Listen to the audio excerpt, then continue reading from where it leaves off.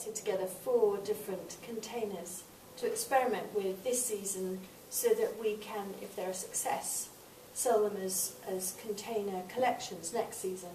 And I'm really excited about them actually. They've been fun to draw together, and I only planted them last week, and so we need to look at them again in a couple of months' time and see what they're looking at, because hopefully then they'll be billowing over the sides of the pot. So they're very freshly planted now and aren't looking as good as they will, but I still think they look good.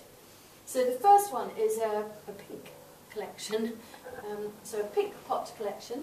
And so I've got this lovely Nicotiana called Whisper Mix in the middle to give height.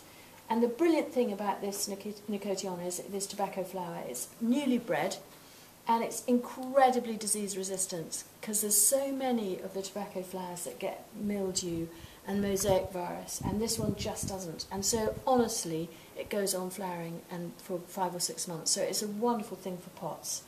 And then, not yet established really very well, is this new Gaura, which is a lovely deep pink one, or, you know, darker pink than the normal creamy whitey one.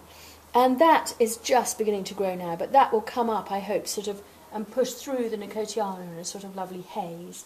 And then to give it a bit of a sort of heart to the pot is I've got this little strawberry zinnia, which is a new variety of zinnia, which again is really well bred for our less sunny, slightly greyer skies than a lot of the zinnia, so it's ideally suited to the UK. And I think overall that will flower for 4 or 5 months, look good in a prominent position, is very good for the pollinators because of course the zinnias and the Gaura and the tobacco flowers are fantastic for pollinators, stuffed full of nectar and pollen. So overall I've got high hopes for that one.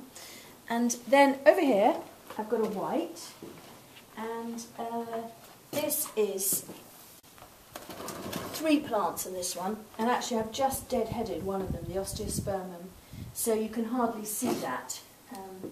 But that's here, and so that is going to flower around the base, and then hopefully I've got this white phlox, which is a 21st century, so-called 21st century phlox, and that's going to tumble over the sides a little bit. And then to give height in the middle, I've got good old Cosmos, and this is the container dwarf variety called Sonata, so it won't, you know, a Bipinnatus would get to here and would make it a bit top heavy, but I think that will work really well.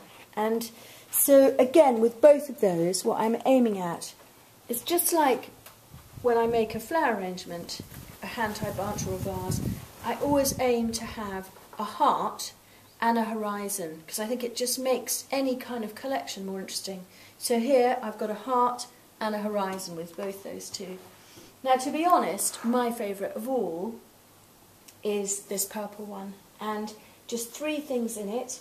And so I've got this wonderful lavender called Multifida, and then cherry pie, the heliotrope, which has a wonderful scent of cherry pie, particularly in the evening. That's really strong. So I've just deadheaded that as well, so it's not particularly flowery at the moment.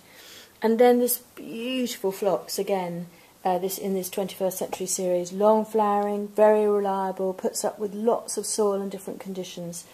So I've got brilliant for pollinators, all 3, fabulous scent and wonderful texture, and of course the lovely purple colour. And then finally over here, I love this one too, which is really sort of crimson magenta collection.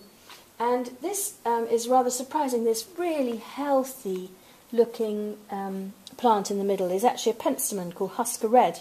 And how great is that? It does have white flowers, and I haven't decided. I may well actually take away the flowers and just grow it for this beautiful, really healthy, really kind of vigorous looking foliage. And that's the perfect foil to another of the 21st century series phlox, and then this beautiful first year flowering Sweet William. It's in the Sweet series, and actually by mistake, annoyingly, I've got crimson and purple in the same pot, so I'm going to need to swap that around. I think, I haven't quite decided. But so again, basically 3 or 4 plants, I've got my heart and I've got my horizon. So magenta, crimson, purple, white and pink. I love them. I think they're going to be brilliant.